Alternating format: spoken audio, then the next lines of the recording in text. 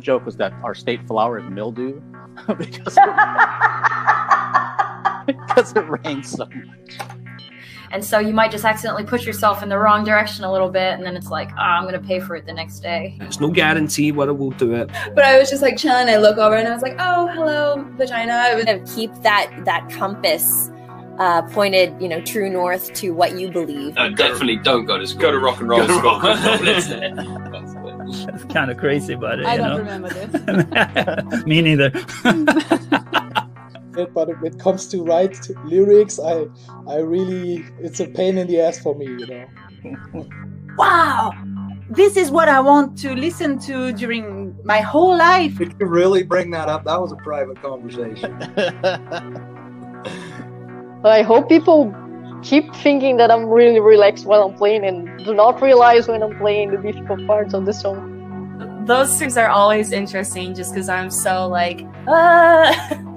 scattered. Polka metal can be interesting. Polka metal, yes. I like it. It's a microphone. What am I supposed to do with this? I'm not sure. I don't remember. I know who to sue. Yeah. It was that being told I can't and I shouldn't made me want to do it. And I'm really hopeful that that's not possible. I want to be in their presence, so I conduct my life in a way that I hope that they want to be in my presence as well.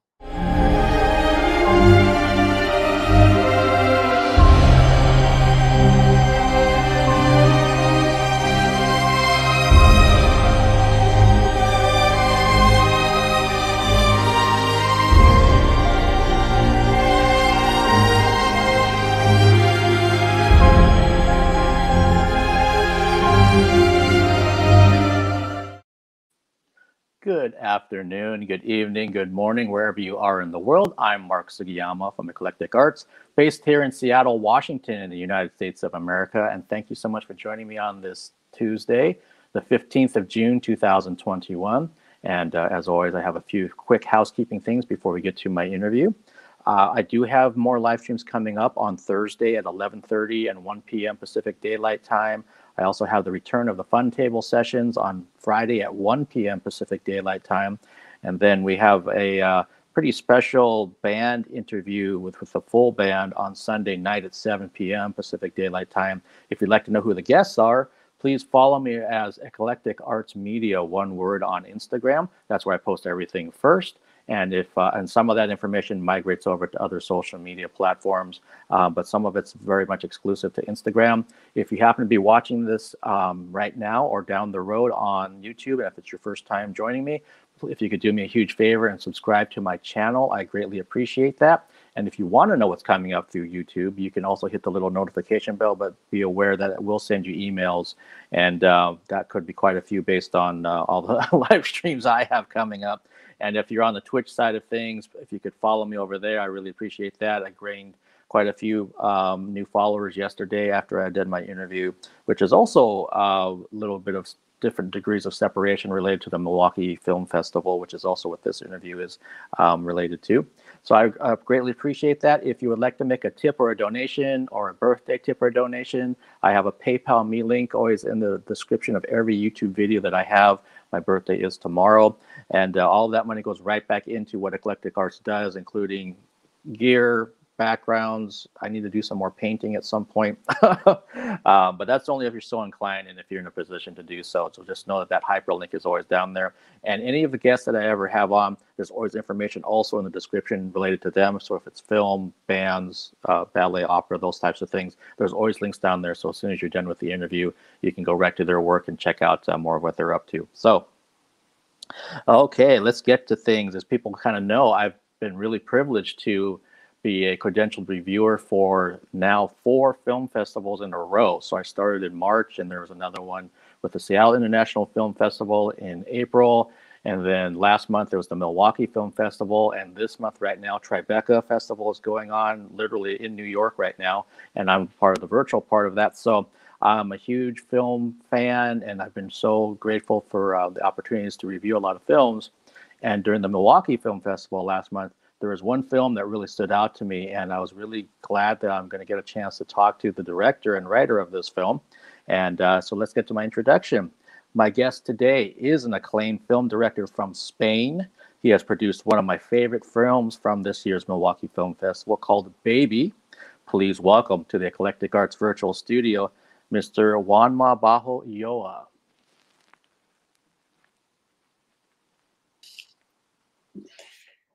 Hello. Hello, Mr. Sugiyama. How are you? ¿Cómo está usted? Bien. ¿Y tú? Fine, I'm fine. I'm really fine. Thank you very much. Gracias, amigo. Thank you so much for taking the time. I'm so excited to get a chance to talk with you about your film and everything about it, because it's so intentional. There's such a really unique style to this film that I loved. So let's start with how did you get involved with Baby? How did you get this project started, and what was the timeline like for filming it? Yeah, this is a project of my own. It's like almost of my all other films except documentaries.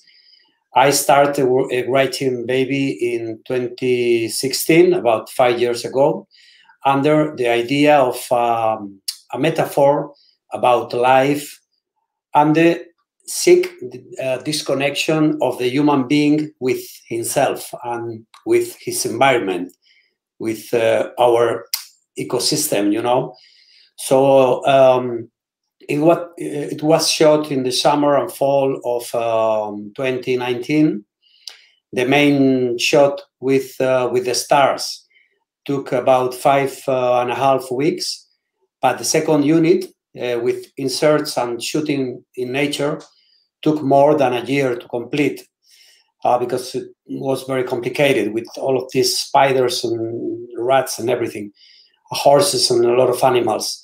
But with the help of some people called Augur Nature, a very professional team of cinematographers and biologists, people, it was possible. Okay, wow. So that's interesting that it was written so long ago, you know, in 2016, and then you got to do 5 weeks of shooting, and then, you know, all of the second unit things took, you know, a lot longer to get all those other shots. Yeah, it was difficult to get the money because it's you know, they say it's a weird film, you know. It's not for me, but some people say it's not commercial, it's strange, it's weird. So it's very difficult to get the money with this kind of films without dialogues and everything. Okay, I see. And you just brought that up. So for people that haven't seen the film, there's sound, of course, in this film with a beautiful music soundtrack, and there's also going to be, if it's screams of pain or anguish, but there isn't dialogue. Was that intentional from the get-go, that you didn't want to have actors reciting dialogue? Inside of me, I wanted to do without dialogues from the beginning, but I didn't know if narratively it would be possible to overcome that challenge, because it's a big challenge. In addition, during the financing process, when the possibility of a film without dialogue was suggested, everything was complicated. So finally, I had to write a script with some dialogue to pass the commercial censorship, you know. And I shot those few dialogues, but I didn't use them in the editing. So at the end, I decided not to use these dialogues. Okay, did that create any problems when the finished film didn't have dialogue? I don't know how it works in terms of, like, if the financier folks thought, oh, I thought there was going to be a little bit of dialogue, and then you ended up cutting that out. Did that create any problems, or not a problem? Oh, we have problems with this film without dialogue. So we have problems with everything, with televisions, with financing, with commercial release. So it was very, very hard, even with festivals. Oh wow, that's interesting. That's unfortunate. That, I mean, I understand, you know, perhaps from, you know, a commercial side of why they want to see a traditional film that has tons of dialogue and characterization. And there's characterization in this film, of course, but that's unfortunate that you can't put your artistic vision out there and have people just jump on board with saying, no, I understand what you're trying to do. Let's just do this. You had to fight for it. Yeah, it was hard, but at the end, I think cinema. It's we have a lot of tools in cinema. You have the stage, you have the actors, you have the light, you have the music, you have the silence, and you don't need dialogues. So for me, it was a big challenge to try to do this film without dialogues, and now I'm happy to do it. Yeah, well, I was going to say it came out. It's a beautiful film. It came out wonderfully without the dialogue. So, thank you very much. Yeah, to me, it's something that it allowed you really to kind of get into the characters and also allow them. They have to do a lot of emoting with their face and obviously physically with their body, but also it becomes a challenge. And I think it's a good challenge to put that across. Yeah, I trust in people. I trust in you. I trust in the audience. So you can understand all this information with images and the sound and the silence and the music and everything. But I think usually it's not very easy to confiar, trust in this kind of commercial type of audience. Yeah, there's going to be some folks that, I don't know, they just want to see a Marvel film or something. But I think there's other people that this film will find its audience if it hasn't already, because it's really a beautiful film and there's so many different elements of it. And I'm curious too, what were some of the hardest scenes to film for Baby? It's always especially difficult to shoot with animals and babies, because you can't treat in a contract. So they do what they want. Know what you do, what you want. But we were lucky because we had the help of a team, this team called Augur Nature, with the animals. In addition to this, the whole shoot with Rosie Day was complicated in general due to the physical and emotional demands of many scenes. It was very hard for the actresses, all the time she was at the limit, with her emotions and everything. So it was hard for her. Yeah, that makes perfect sense. And without giving too much away for folks that haven't seen it yet, Rosie, who plays the lead character, has to go to some really, really dark places in this film as a character. And so to do that take after take, yes, that must have taken a lot out of her. Yeah, and you mentioned about it was hard to get this film made and people to finance it and everything else. And you also mentioned even like with film festivals, so trying to get your film into a festival that doesn't have dialogue. What were some of the film festivals besides the Milwaukee Film Festival that the film got into? This has been a very complicated year with many festivals canceled, and others with online versions that at first we didn't accept because Baby, it's a very cinematographic film made for big screen, So at the beginning we say no to some festivals, online festivals, because I wanted to show the film only in the big screen. Even though we have been lucky and participated and received many awards in important festivals like Sitges. I don't know if you know Sitges in Barcelona. Tallinn Black Nights Festival in Estonia. Seminci, it's in Valladolid in Spain too. Nantes Film Festival. Santa Barbara, of course, here in United States. Milwaukee, as you said. And now in Bifan, South Korea, and Transylvania in Romania, now in July. So we are lucky to show the film in all of these festivals. Yeah, that's great that the people, audiences are getting a chance to see it. And you're absolutely right. I remember when I was watching it at home virtually that I kept thinking this is something I need to see on a big screen, just because there's so much cinematically going on with this, and with the visuals and everything else. It would just suck you in if you're sitting in a theater. Yeah, it's because it's a film very atmospheric, very climatic. So you lose something when you see the film, online, in the little screen. It's a pity. It's very sad for me, but okay, we have a pandemic. Shit happens. Yeah, yes, it does. And you could be like one of my friends here who's a big film fan, and she's got a huge projector that she puts all her films on. So that's not the same as a theater, but it's close. I think in Santa Barbara, it was a drive-in show with a film. A drive-in, with cars and everything. It's very usual in America, not in Europe. But it's very cold here in my hometown to do a drive-in show, the screening.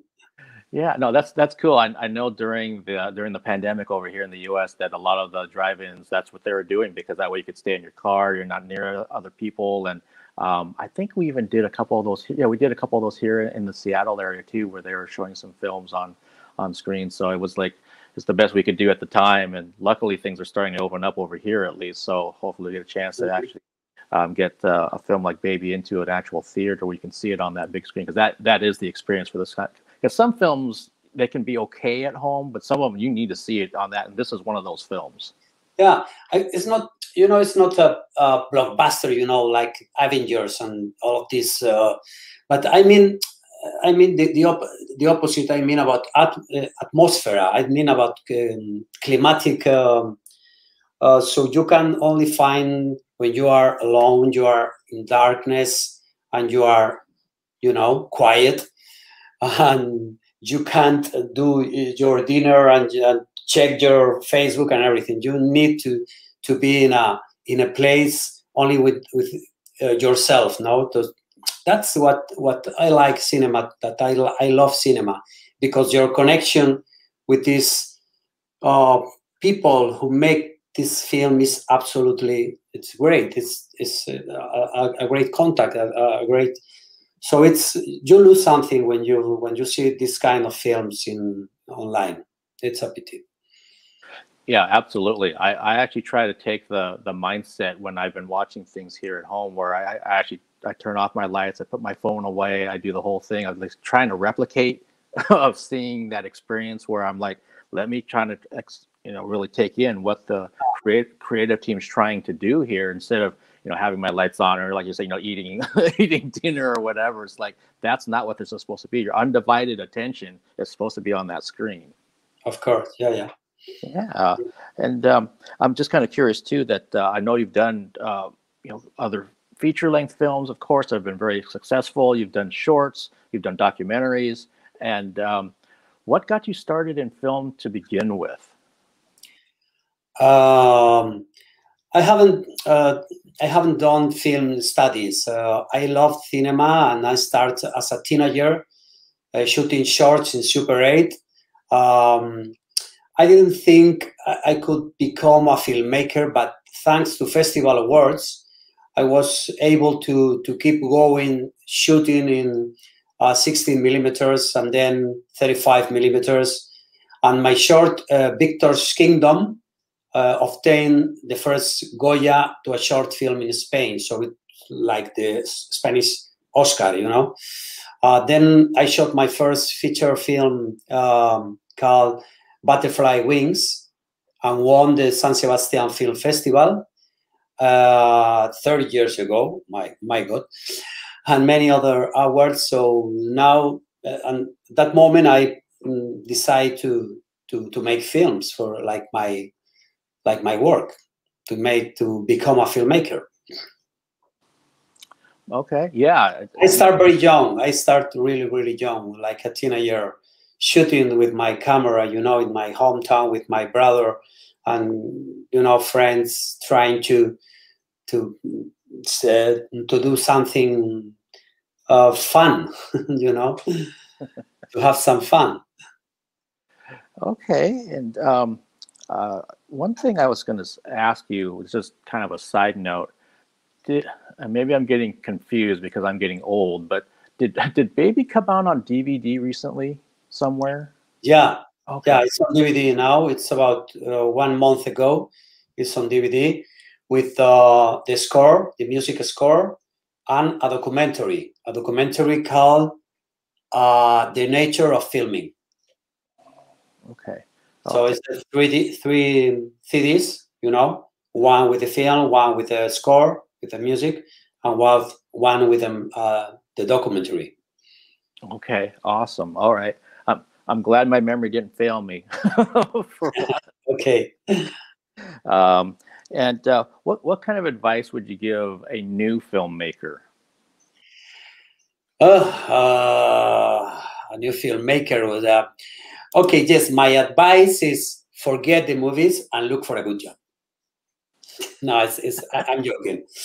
Seriously, I think a good question to a young aspiring filmmaker to ask himself is, do I really want to make movies to tell something or to be in the newspapers? Can I really avoid making movies? If the answer is yes, better leave it. You have to ask yourself if you really wanted to make films, because it's very hard. You know, it's you have to put all your energy, all your love, or your time, all your everything to the movies. Otherwise, it's impossible to make something important, something special. You know, so you have to be very sincere with yourself and ask if you have something to tell. Or maybe you want to be in the newspapers. Okay, no problem. You wanted to be famous, or you know, to know stars or nice, beautiful girls or whatever. But I think it's very important to ask this question to ourselves. Okay, thank you for sharing that. And it makes sense because of the other fine filmmakers I've interviewed, and also bands and other artists, that it really comes down to asking yourself, why am I doing this? Why am I in this? Am I in this because I want to create something? I want to tell a story. I want to put my art forward, or like you mentioned, am I looking at like I want to be having my picture taken and I want everybody to love me and that kind of thing? It's like, which one do you want? Because if you end up doing it for the wrong reason and an audience doesn't respond to it and then you don't like it, then you got nothing. So it's kind of like, make sure it's your passion. Yeah, absolutely. It's a passion. I think it's not only a job. Of course, it's a job and you can get your money, but it's for me at least it's more. It's something like I can't live without it. It is. I feel cinema and music too, because I would like to be a musician. I can't play the piano, but I would like to play. But it's a passion, and it's inside everything you do. I'm going walking the streets, thinking in my stories, thinking in my films, thinking in people, in characters, in stages, in sound, in everything. So I think it's passion. Sorry about my English. No, it's very difficult for me to try to explain me. But I lose my English, so it's hard for me to try to speak. So thank you for your comprehension. No, your English has been really good, and your points are getting across perfectly. So it's not a problem at all. It's been really good during the interview. You're very kind. I think it's a problem. I feel like an idiot trying to speak.